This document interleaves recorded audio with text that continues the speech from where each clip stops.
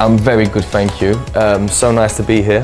What an amazing country, amazing place. I'm having a good time.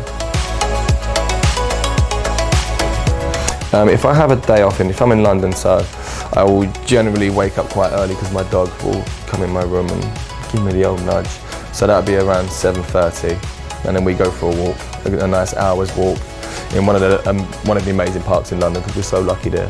Have some breakfast, go to the gym, and that takes me to about 2 o'clock. I'll probably go and see my mum and dad and my family.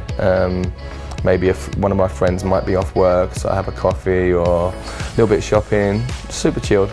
There's normally sport on in the evening, so the evening will be some sort of football that I'd like to watch. So that's about it, I'm really chilled. I mean, I still have jobs, some jobs where, you know, I'm lucky, like jobs like these were amazing. You get to travel and go to beautiful places, beautiful hotels, and you're looked after and treated, you know, so nicely. And then you have some other jobs where you know, fair enough, you're in the studio and you're shooting some clothes that you don't really care for, and you could be there, you know, all day doing outfit after outfit. Where that's a little bit of, you know, it's a little bit of a grind and not as enjoyable as this, but it makes it worth it when you get to come and do these things. So yeah, it's still a great industry to be in if you're working. If you're in it and you're not working so much, it can be a really difficult industry. But I've been lucky so far, so. My sort of fashion is really sort of classic. I'm nice and sort of plain classic. I need a pair of white trainers because my feet from football are really sore. So a pair of white trainers always, a white t-shirt. I'm not really a lover of jeans. I've always got some sort of casual trousers on that are, you know, fit nice but feel a little bit casual and loose and comfortable. So white t-shirt, white trainers, comfortable pair of trousers, yeah. It probably don't sound too good, but I like a little gamble. I like to gamble on sports, so that keeps me entertained most days. I don't encourage betting, but I'm quite good at it, so that's the only reason I do it. I wouldn't do it if I was losing money all the time.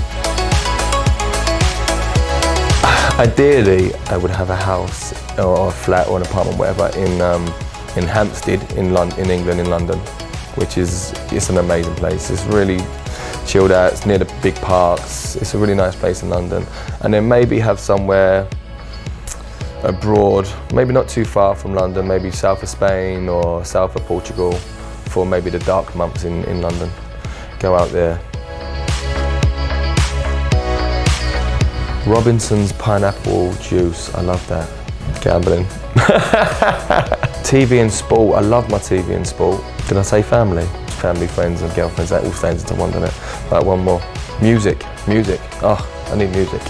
Even though it drives me insane, I need music in my life. See, I can't say anything like skydiving or anything because I'm scared of height. That really scares me. I do want to go to Australia, but I'm scared of flying.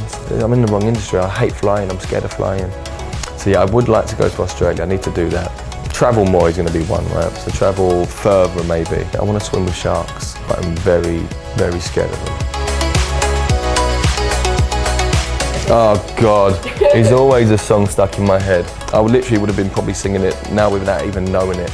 I'm known to always have like a Christmas song stuck in my head in just now, you know what I mean? It could be anything. I was just singing what we had in the taxi. Who sings it? You give me something, makes me scared of that. Who sings that? I mean, at the moment, I like Frank Ocean. Oh, I like going to the cinema. I love the cinema. And I do like a series. You know what series I like? A lot of crime stuff. Not very good reader. My mind wanders. I start reading and then the next thing I've read the same line 15 times and I'm like, oh God, no wonder. But I like to listen to a lot of podcasts. I don't know, I've always been jealous of my brother. My brother's got this huge personality. I'd like to be him. We could swap for a couple of years. We were best friends all our life until we was like 20.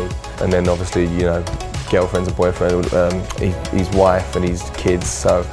But I was always a little bit jealous of him because he's always, you know, the one who had the huge personality, the funny one, and so yeah. my brother. I mean, my mum and dad always tell me to be nice and polite to everyone, and I think that goes a long way. Just be nice and polite, work hard, and yeah, give out niceness and you get it back. Hi, I'm John Halls and you're watching The Man TV.